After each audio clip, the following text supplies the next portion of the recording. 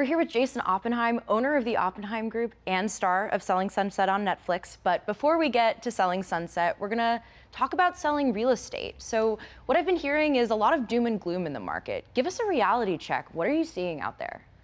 I'm not the doom and gloom type. I think we probably saw the bottom of the market at the end of 2022. Probably saw the height of interest rates at the end of 2022. So I'm generally optimistic. But I don't want to pretend that that means the real estate market's going to be, on the ascend. I'd say we're probably in for like some type of homeostasis, like just not much growth, probably not much, downward either. Do you think, you said so we've kind of reached what might be a homeostasis too. For you in your business day to day, what does that look like?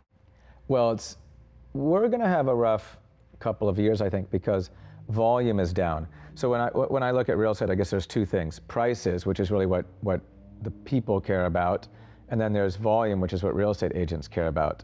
In terms of prices, I think there's gonna be some stability, which is probably healthy for the market. We can't have that kind of, we don't want the spikes and downs. So I think we're gonna see a relatively healthy market over the next few years in real estate as it relates to prices. And we've got a lot of people that own homes that have very low interest rate loans, and they're not gonna be selling. So we're gonna have low supply generally, probably low-ish demand. What are kind of some of the concerns you're seeing that transcend income brackets? Interest rates largely transcend income brackets, although I think affect more the lower income brackets. That is really the hard. I mean, people talk about affordability of homes. Really, it's the down payment. You got to come up with a down payment. That's always been difficult. But now not only do you have the down payment, now you got to pay a 5 or 6% interest rate, even on a 5 or 10-year fixed. I think that will come down in the next couple of years, so I don't think it's a big deal if someone goes in and buys a house and has a 5% interest rate, and I don't recommend people getting 30 years anymore. You should probably get a 5-year.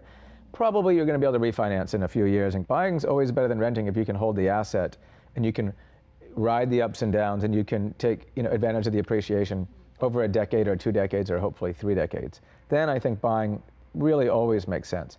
Doesn't make sense always in the short term. You've got transaction costs, and you're limited in your mobility when you're an owner. You're dealing with a lot of hassles when it comes to the roof leak. It's not the landlord's fault anymore. Now it's your problem. So if you're looking to own and just for a couple of years, probably consider renting. And here in LA, where when people are buying now in the situations where they are, where are you seeing the money come from? Where are they? What professions generally are they in? Are there any kind of trends you've seen in the cases where people are bucking the overall slowdown? There's a lot of wealth out there still. So yeah, I'm not concerned about the luxury market. Honestly, I'm not even really that concerned about any of the markets. There was an open house yesterday for a $1.6 million house up in the hills. 300 people came by the open house in this environment with these interest rates. So there's still demand out there. I think it's good. 2 years ago, even a year ago, everything was selling. I don't think that's healthy. I mean, crap was selling. And I think that developers and people should be building quality product. And I think people should be more discerning and not being, a year ago, literally you'd get 10 offers on a crappy house with no yard. Now, I think, again, it's back to a healthier market. My sense that what I'm kind of getting from you is that despite the doom and gloom narrative out there, there is right sizing happening, and there's also a lot of reshuffling going on from where you sit. Yeah, I think COVID changed a lot in our psyches. The at-home work, people focusing more on the house, more willing to move out of the city.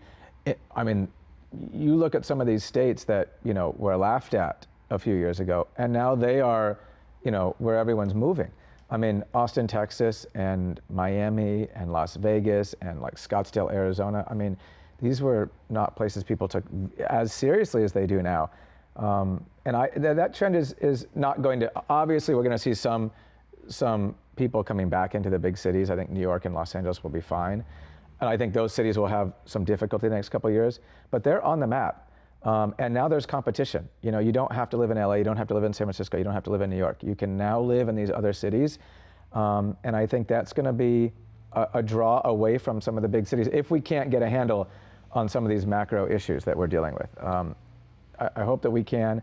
Like I said, I'm generally an optimist. I think that people that make money in real estate and pretty much anywhere have to be optimistic.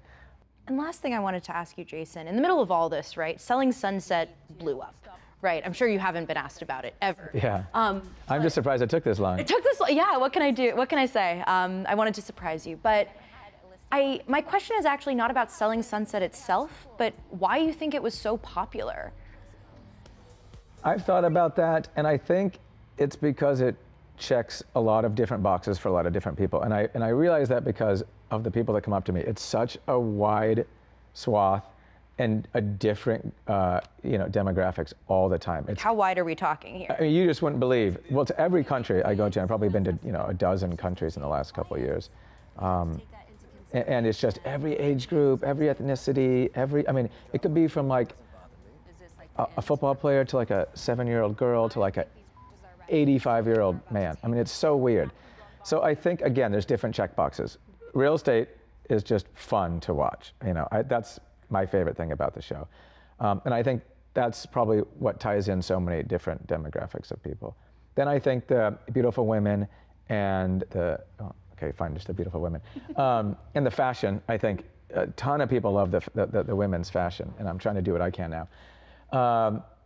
Los Angeles, Sunset Strip, all the kind of restaurants and nightclubs and lounges and cafes and that kind of thing.